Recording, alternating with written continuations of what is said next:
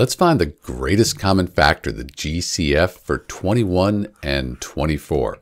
So the GCF, sometimes you'll see that called the greatest common divisor or the highest common factor. These are all the same thing. Let's use greatest common factor, GCF.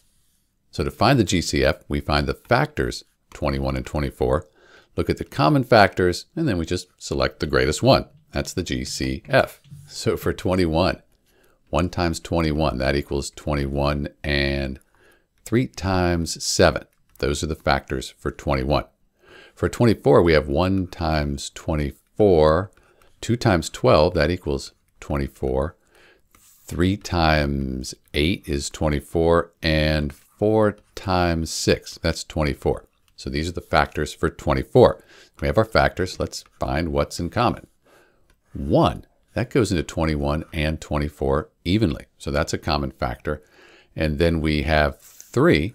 3 is a common factor between 21 and 24. And it looks like 3 is the greatest common factor. So in answer to our question, the GCF for 21 and 24, that is 3. There are other methods you can use to do this, like prime factorization. But unless you have a big number, it's pretty easy. This is Dr. B. Thanks for watching.